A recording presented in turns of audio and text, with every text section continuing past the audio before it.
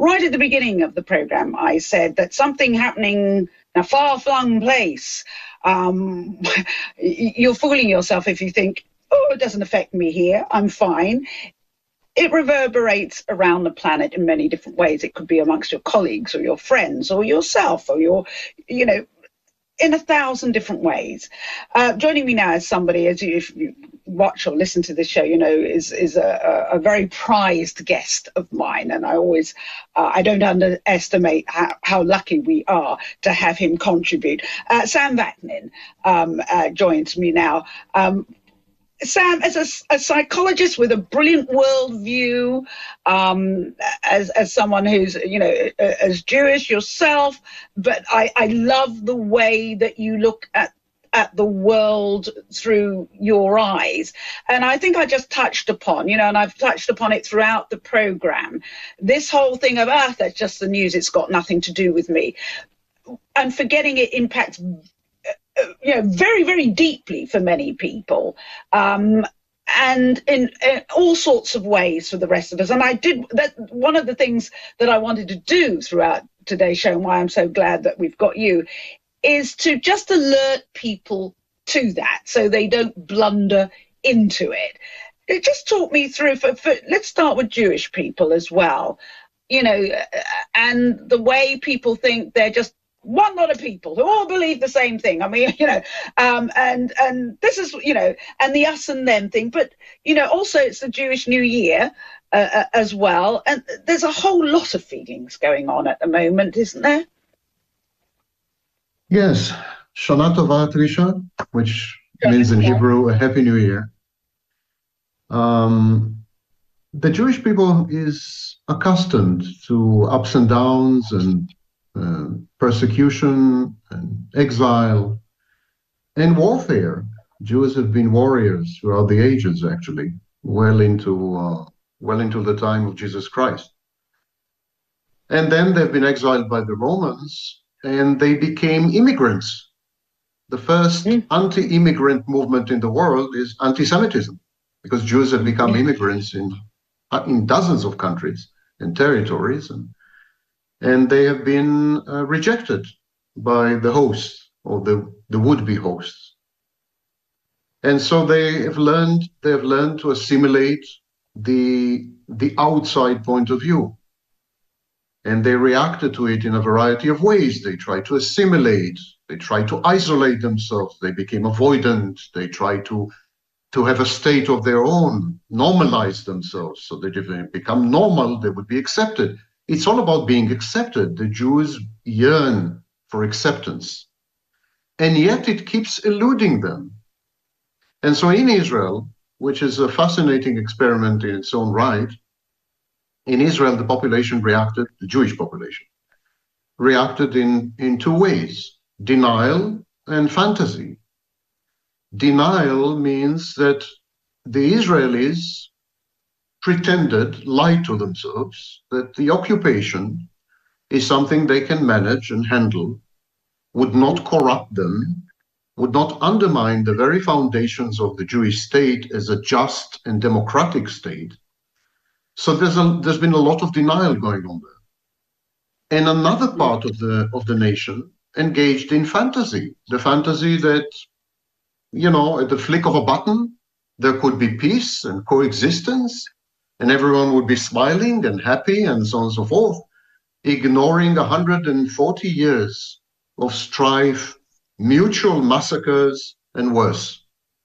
On October 7th was a wake-up call for both sides of the equation, for the denialists and for the fantasies. The fantasies have learned that there is an accumulation of rage, resentment on the Palestinian side, much of it justified, I must say. And the denialists have learned the limitations of power as a tool for managing one's affairs and one's relationships and guaranteeing one's future. What has been taken away from the Israeli nation on October 7th was a sense of safety. Now no one feels safe, not Palestinians, not Israelis, not Lebanese, not, I think, even Iranians. And you're yeah. right that if anyone is deluding himself that this is a limited regional skirmish, then, that's entirely untrue. This could easily spill over into horrendous scenarios, which, and so Yeah. it's a trauma. It's a trauma to everyone involved. And the thing is this, our predecessors have been exposed to news about traumatic events, but in a lifetime, you would have been exposed to 2, 3 such news. And today, since the age of television, we are inundated with traumatic and traumatizing images, inundated. We're easily exposed daily to hundreds of images and bits of information, which would have utterly destabilized and traumatized our ancestors. And that's daily. Yeah. So we react in one of 2 ways. We become desensitized. There's compassion fatigue. We no longer care. We convert the whole thing into a kind of video game.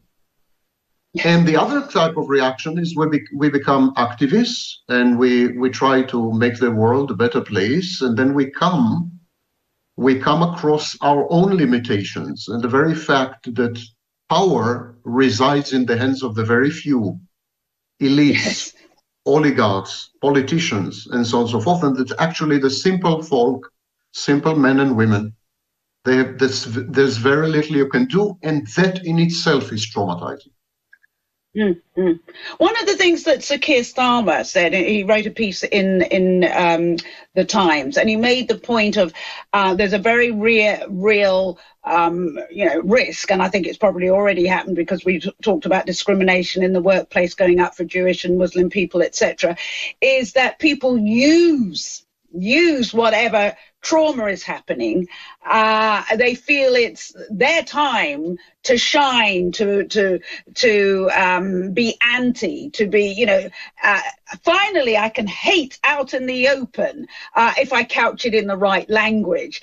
And that brings anything happening anywhere in the world to our very doorsteps, doesn't it? Because it can be our colleague, the person up the road, the person in the next town who decides to enact, I'm free to be hateful, and you represent the people I want to be hateful towards.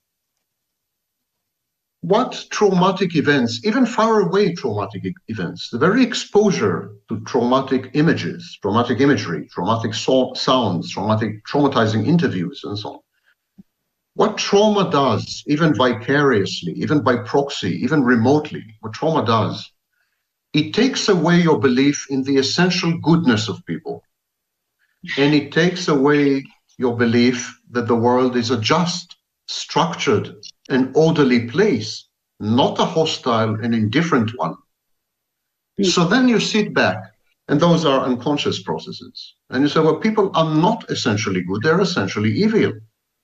And the world is an unsafe place, unpredictable, capricious, arbitrary, dangerous, full of risks, lurking in the woods. And so if you combine these 2 beliefs, that people are malevolent, evil, conspiring, self-interested, narcissistic perhaps, psychopathic maybe, and that the world is a place of peril and menace, if you combine these 2, this triggers in you the survival instinct. You want to fight back. And so now the next question is, who is the enemy? You need to identify an enemy to restore your sense of safety, to restore some semblance of order and structure and justice into a universe that has been challenged by those traumatizing events. So you are looking for an abuser, an enemy, a foe.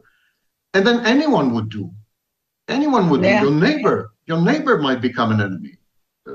A co-religionist might become an enemy. I mean, anyone would do. And then at that stage, you externalize aggression. You try to eliminate the perceived source of threat. What I'm trying to say is that trauma triggers a chain reaction, which is highly predictable, has been described in literature time and again, is ineluctable. In other words, there's no alternative. The chain reaction is one and only. And it leads inexorably from exposure to trauma to traumatizing others. What we do, we project the trauma. We have been traumatized, so we want to traumatize others.